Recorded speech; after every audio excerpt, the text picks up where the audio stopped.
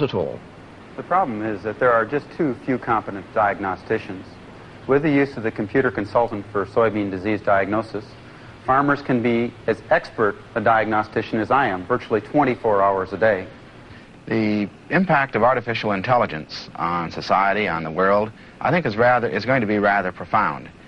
There will be some dramatic impacts, say, in employment.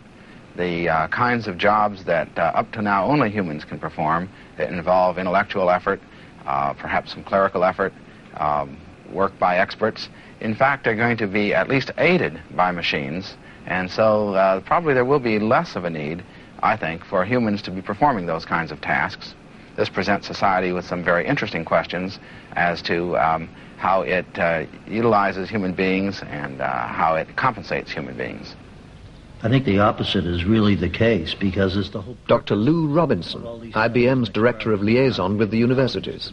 When we, as a society, invent devices like steam shovels that help us do large construction projects like build canals, we don't feel that we've denied ourselves the opportunity for labor. In the same sense, computing machines are designed to help us relieve ourselves of certain intellectual kinds of activities that are burdensome, tedious, repetitive, or even difficult or impossible to do because of the volumes of data involved that suddenly we can do with machines and very effectively. I think what it creates is a challenge to creativity, a challenge to think of new things to do, of new ways to apply these machines.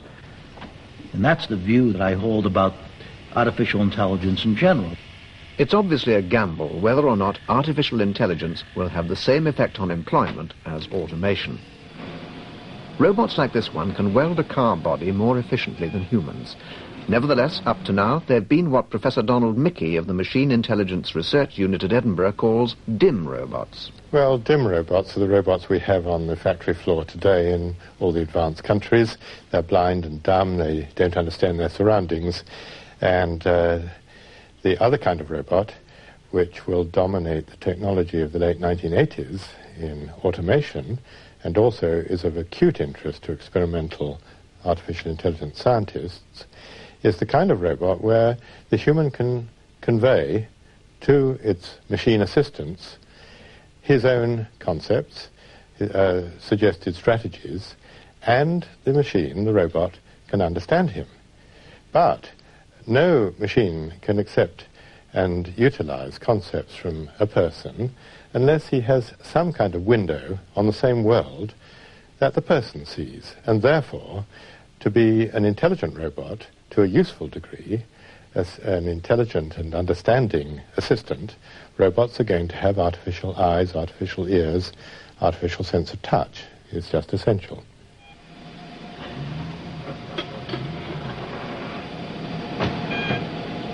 And indeed, they're being given these senses already. That same robot has now been given enough visual sense for it to avoid knocking Snoopy off his perch.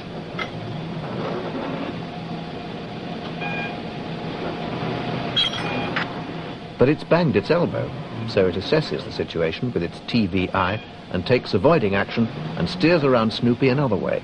A dim car welding robot wouldn't even know Snoopy was there.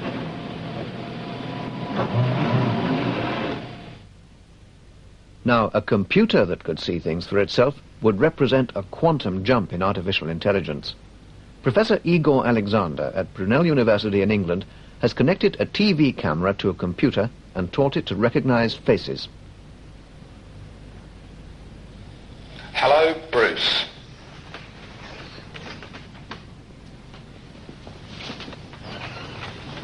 Hello, John.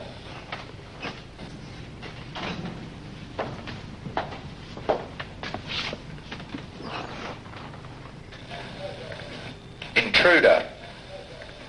Intruder. The computer immediately spots the odd man out. The security applications are obvious, but how does the computer manage to recognize such a variable pattern as a human face? The answer is a direct crib from the human brain. It's wired up as an artificial neural network with a maze of interconnections. Hello. This neural network enables the computer to take an intelligent guess at the identity of the face it's looking at. Hello. Even changing your expression doesn't put it off. Hello, On the contrary, the computer responds accordingly. Hello, Igor. Hello, Igor. Hello, Igor. Hello, Igor. The same program can read words, and not just words written in computer code. Signatures, for example. Could this be a way to speed up the rate at which computers can learn? We asked Professor Alexander if his computer could be developed to read, say, Encyclopedia Britannica. Reading is no problem at all. It's extracting meaning from what's being read that is difficult. That's our project for the moment. In this laboratory, we're developing an artificial neural network which we hope very soon will do just that. Computers seem set to learn at a rate which far outstrips our speed of learning. They may even understand what they learn. But the hallmark of human intelligence is the eureka effect. Will computers be able to come up with anything new? Well, we might also ask, can a human generate anything new? I think human beings are excellent at being able to put ideas together and come up with something that appears new. I think in the same sense, computers will be able to analyze ideas that they already have, put them together in novel ways that will produce something quite dramatically new. As an illustration, back at Stanford University, Professor Doug Lenart describes his computer program. The research I'm currently involved in is the building of a program called Eurisco. Eurisco's task is to discover new knowledge. It does a kind of open-ended theory formation, almost like scientists carrying out research. Eurisco started out with a set of about 100 very simple math concepts dealing with sets and functions. And after about an hour of running, the program discovered the notion of counting, natural numbers, and very quickly applied some more rules of thumb that it has to generate the notions we think of as arithmetic and elementary number theory. It eventually went on into geometry and rediscovered a lot of Euclid's theorems. The most dramatic new knowledge Doug Lenart's program has generated seems at first sight merely incestuous. The brain power of a computer resides here, in thousands of tiny transistors etched onto a flat sheet of silicon the size of a tea leaf. Planning the internal connections for these minute components is a nightmare, and computers already help.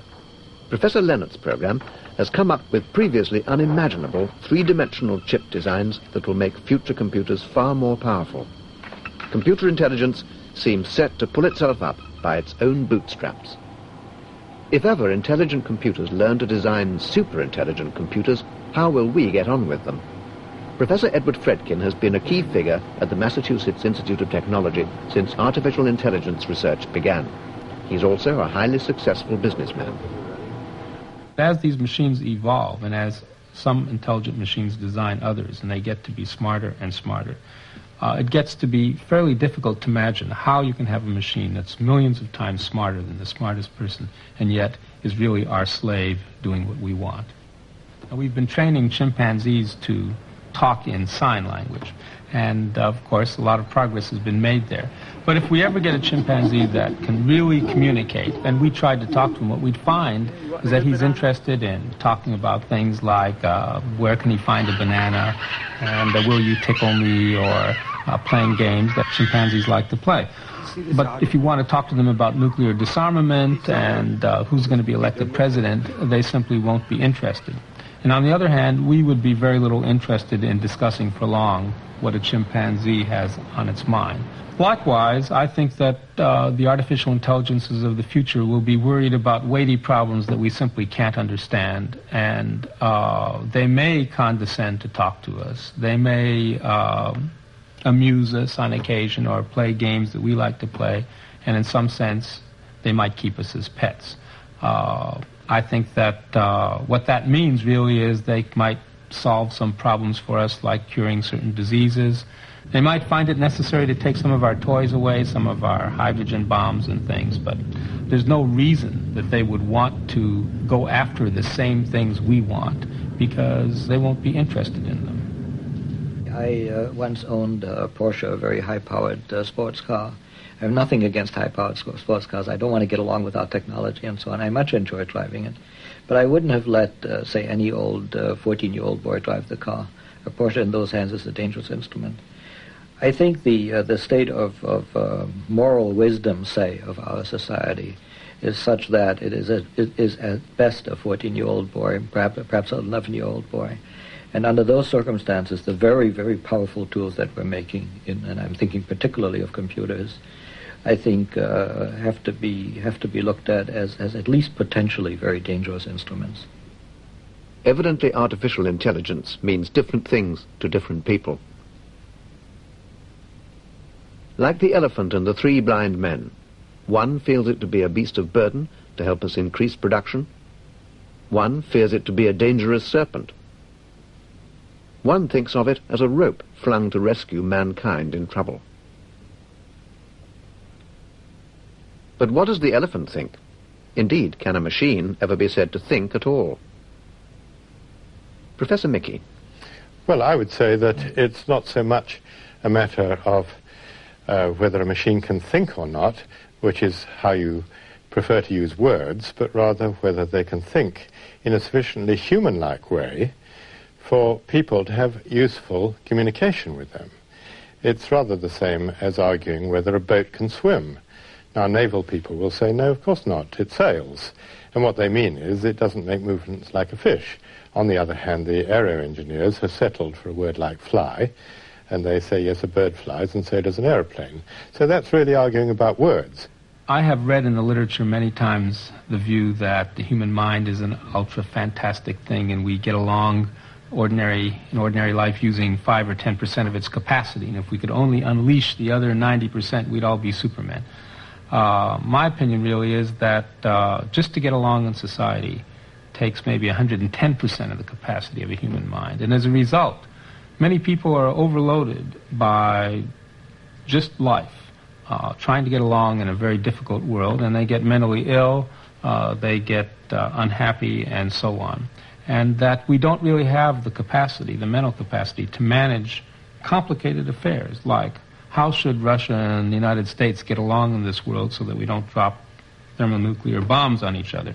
That's a question that may be too hard for us to deal with, and we may revert to the primitive passions that end up causing war just because we don't really have the mental capacity to solve these very hard problems and all of the other things we have.